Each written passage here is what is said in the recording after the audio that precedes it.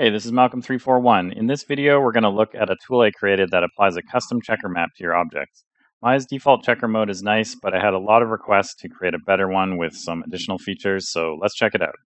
Okay, so we just got a simple scene here. I've got a plane and a sphere, and I'm going to launch the new tool by coming up to the checker icon and clicking that, and it's going to pop open this little toolbox here. And how the tool works is you click this button, checker map, with something selected, or you click it with nothing selected if you want everything in the scene to get the checker map applied. But what you'll notice is if I click that right now, click it and nothing happens and it looks like the tool's not working. The tool is actually working, it's just we don't have a custom checker map in the folder that it's searching for. So I'm just going to turn that off by clicking there. And then the first thing that you want to do is you want to click this button here. So you can see this button here, it actually is the name of the path that the button is going to take you to. So if you click this, it's going to open this folder. This folder is going to be the same for everyone on the PC, and this is where you put the file that the checker map tool is going to read. So if we just click back into Maya here, we're looking for cmatemp/checker.png. So all we need to do is put a file in there called checker.png. For Mac users, I recently just learned that there is no C drive on the Mac, and this folder won't create correctly and won't work at all.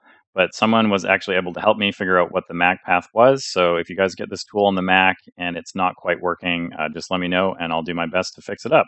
So I'm just going to go to that folder there and I'm going to place a PNG in there. So there's my custom checker map.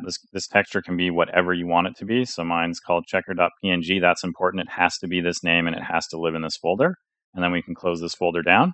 And don't worry, if you ever need to get back to that folder, you can easily just click this if you want to replace the texture later on with something else, update it, whatever, doesn't matter.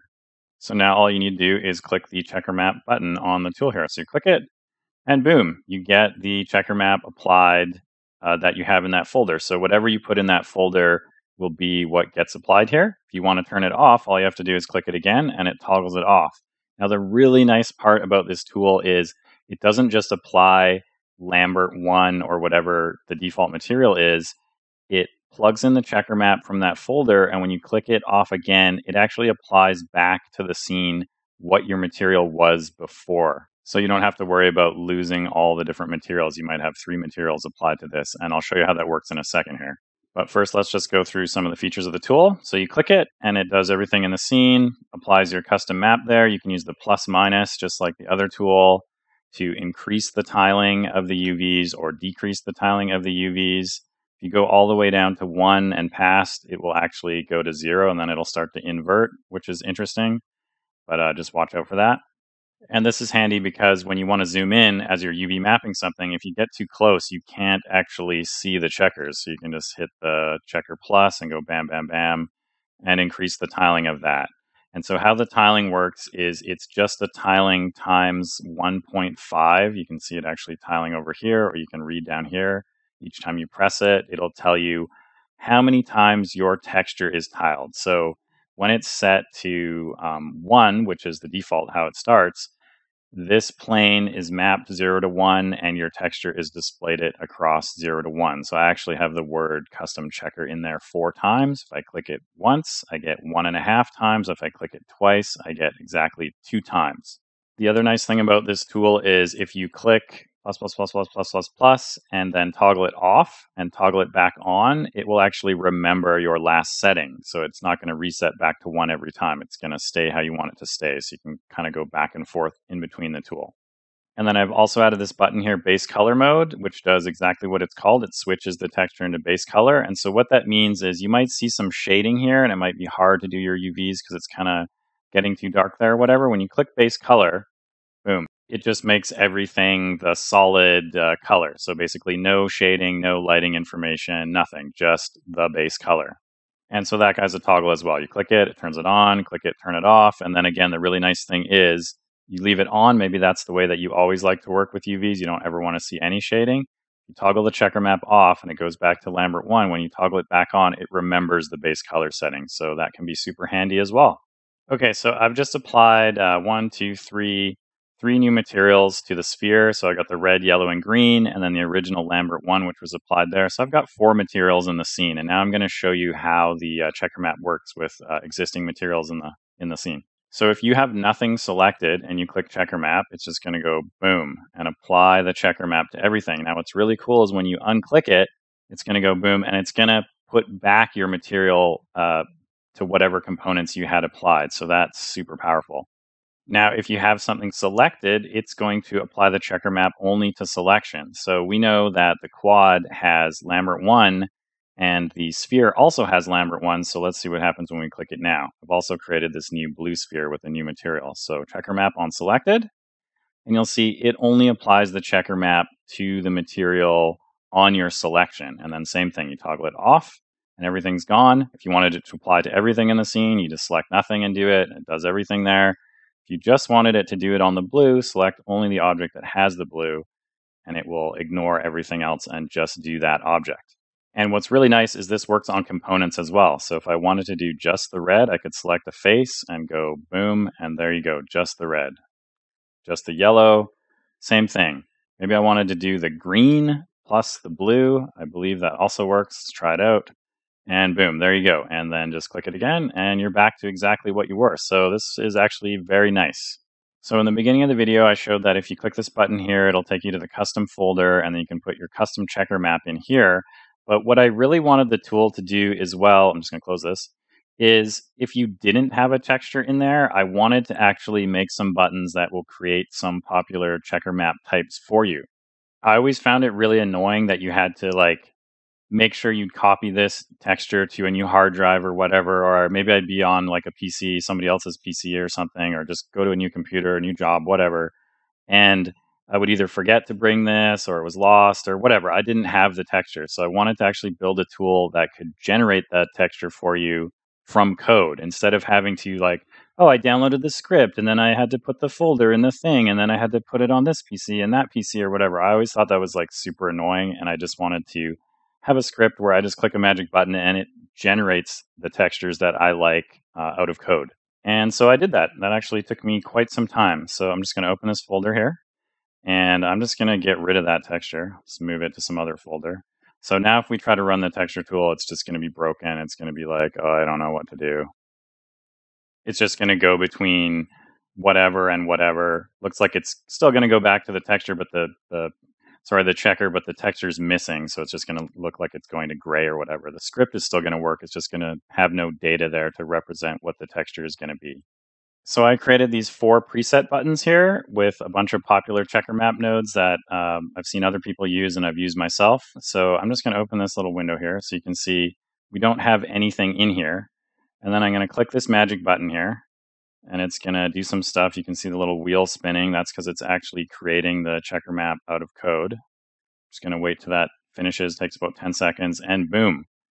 It's actually created, let me just minus that. It's actually created the checker map that I've used most of my career. Here, let's turn on base color. And it's completely created out of code, and you don't have to have a texture on your hard drive if this is the style that you like. If we go back into the folder, you can see it's actually built that texture for us. And that, of course, works exactly the same as using a custom checker map because it has the same name. So you click it, and there we go. You click it on, and there you go. And so on and so forth. Just the blue, whatever, all good. So let's turn that guy on, and we'll just click the checker 2 to render out the second style. Basically, these are just presets.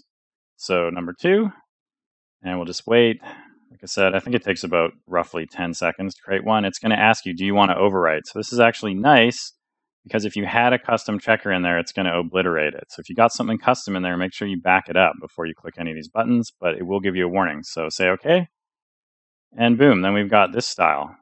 So I know that this one is quite popular as well. One of the people that requested the tool to be created actually uses this one. So you can have that one as well. Again, you don't need to have any texture stored on your hard drive. This is built into the tool, and the install is nothing special. It's just install the shelf, and it magically has the code inside. So here's the next guy. Overwrite. Yep. So we got this one as well. And of course, these are all supported because it's just the texture plugged into it or whatever. And then number 4. Overwrite. And there you go. So those are the 4 main styles that are built into the tool. And then, of course, you can always just click this button, overwrite this texture with whatever you want, and it'll just magically show up and work with the tool. So pretty cool. So I'm just going to quickly overwrite that guy with my original one. Just drag it in there and say, sure, overwrite. There we go. That's done. So we're just back to the original test case or whatever. And finally, I want to show you how the script works under the hood a little bit, because basically what can happen is when it's in this checker mode. So when it's in this mode, these are all your materials and your material IDs. But when it's in this mode, I'm overriding not your material IDs, so not the actual individual red, yellow, blue, green, whatever, but I'm overriding what texture is plugged into them. So I'm hijacking those and I'm saying plug my texture node into all of your shading groups. So with the checker map off, you can see in the hypershade, you can see here's all of the stuff. There's the yellow plugged into and the Lambert 1 plugged into and the blue and all of that and the red.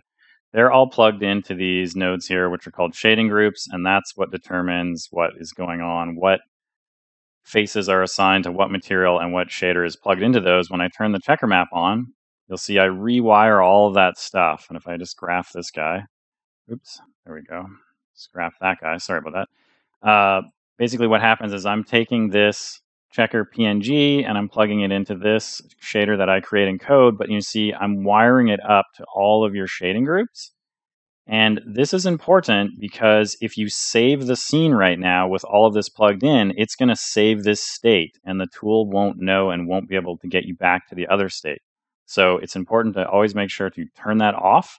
See, it breaks all the connections and they go back to these guys here. See, it's all fixed up. Make sure you turn checker mode off before you hit Control S or before you file new, save, or whatever. Anytime you're going to save, make sure that you don't see the checker mode. You should not be looking at any of the checker mode while this stuff is turned on. Now, to prevent you from accidentally saving with the checker map turned on, when you press Control S or you go to save the scene, I actually pop up this little warning message here that says, please turn off checker map and resave your scene to prevent losing all materials. You don't actually lose all the materials, you just lose the connection. So if you did save the scene, it's not really the end of the world. You could just rehook them up in the hypershade, but it's annoying. So I pop this message only when the checker map is turned on, because this message is also super annoying. So just a little reminder to say, oh, okay, yes, I agree, turn this off, and then resave the scene. And if you try to save the scene now, just hit Control S, it saves the scene fine. So only when checker map mode is on, Control S, and then you get the annoying warning that says, oh, make sure to turn this guy off. So you need to turn him off, and then you need to save the scene. If you've already purchased the full script pack or the UV mapping pack, this will be a free update, so you just need to download the same file again from your original email link to get the new stuff. If you haven't purchased the script yet, you can grab the script by itself in the UV mapping pack, or you can get it in the full script pack, so take your pick. Thanks a lot for watching this video. Without viewers like you, this channel wouldn't exist. If you liked this video and enjoy the channel, please support me by purchasing something from the online store. Each purchase goes towards creating more video content and keeps the channel ad-free. See you next time. Have a stellar day.